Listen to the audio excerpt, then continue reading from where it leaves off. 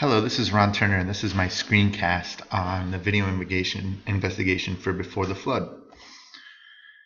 So, a couple of things I really enjoyed about this documentary. One is right off the bat, Leonardo DiCaprio talks about how he's only an actor and how he himself has some doubts, and he uses the quote, "Maybe they picked the wrong guy." I like that a lot because it kind of takes out the hater aspect out of our narrator and our star of the documentary, and just allows us to get into the facts.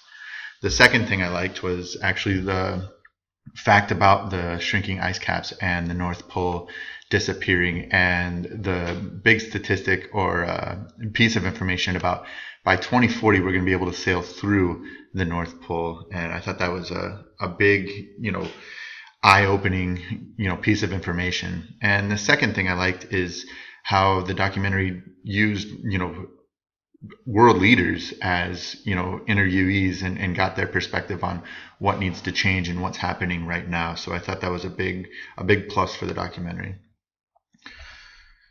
So is it happening or not? So we have some evidence. Obviously, the documentary talked about the rising average temperature and how the burning of fossil fuels is contributing to that dramatically.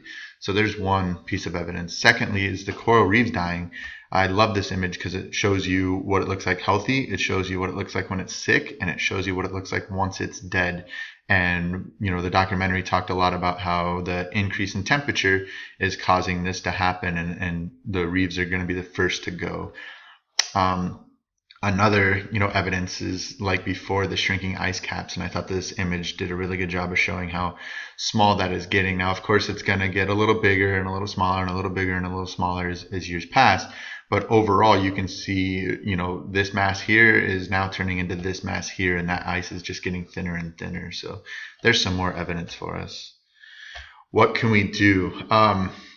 Vote. I think voting is one of the biggest things. We kind of all, I think, know, or hopefully we know, that some parties have agendas, and some parties are fueled by different kinds of money, and fossil fuel money is a big booster in politics right now. So if we can vote to start taking that out of the equation, we can start moving towards more sustainable energy sources and hopefully lower those side effects that we're having. Another one is just make daily choices. I'm not expecting everybody to ride to work every day, but I think there's small things that we can do on a daily scope that can help lower our carbon footprint. So for example, if you have a store nearby and you need to go to the grocery store, think to yourself, can I ride my bike and carry what I need rather than drive a car?